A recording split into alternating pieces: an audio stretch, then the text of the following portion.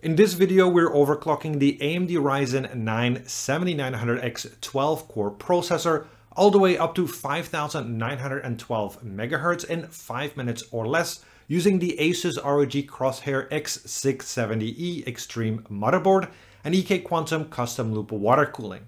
I'll speedrun you through the BIOS settings and provide some notes and tips along the way, but please note that this is for entertainment purposes only and most definitely not the whole picture on how to overclock this system.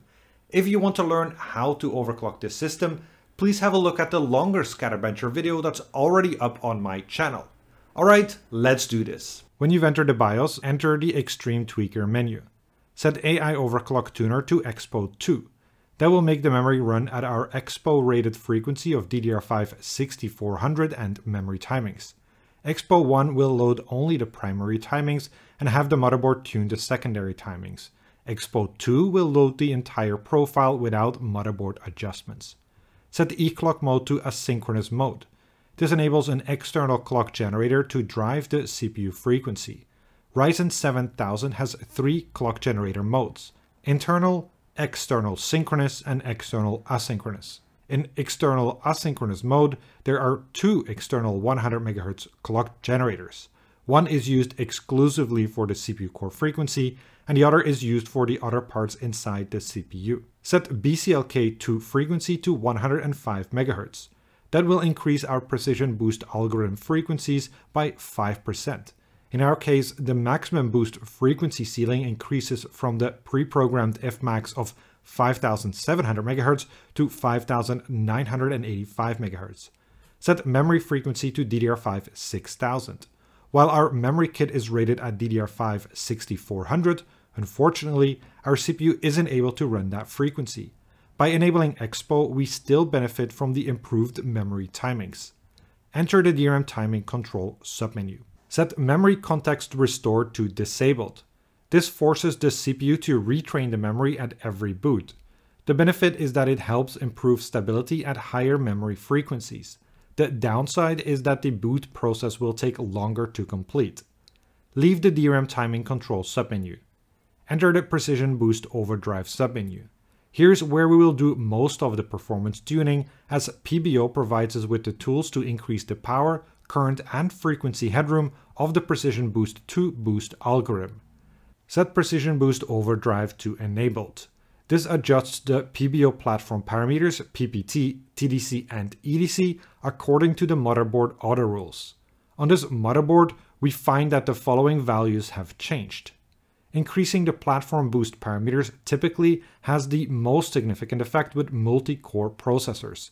For Ryzen 7000, however, AMD's default platform parameters are relatively unconstraining. So, even with the 12-core 7900X, we don't hit the platform limits at stock values. Set CPU boost clock override to enabled negative. Set max CPU boost clock override to 75. This decreases the frequency ceiling by 75 MHz from the programmed max 1T limit. On this Ryzen 9 7900X, that's 5700 MHz. Reducing this by 75 MHz results in a ceiling of 5625 MHz, but adjusted by our E-clock of 105 MHz, that becomes 5906 MHz. Enter the Curve Optimizer submenu and set Curve Optimizer to per core. Here's where the real magic happens, as Curve Optimizer allows us to adjust the VF curve for each core by up to 30 steps in a positive direction and up to 300 steps in a negative direction. Each step represents around 5 mV.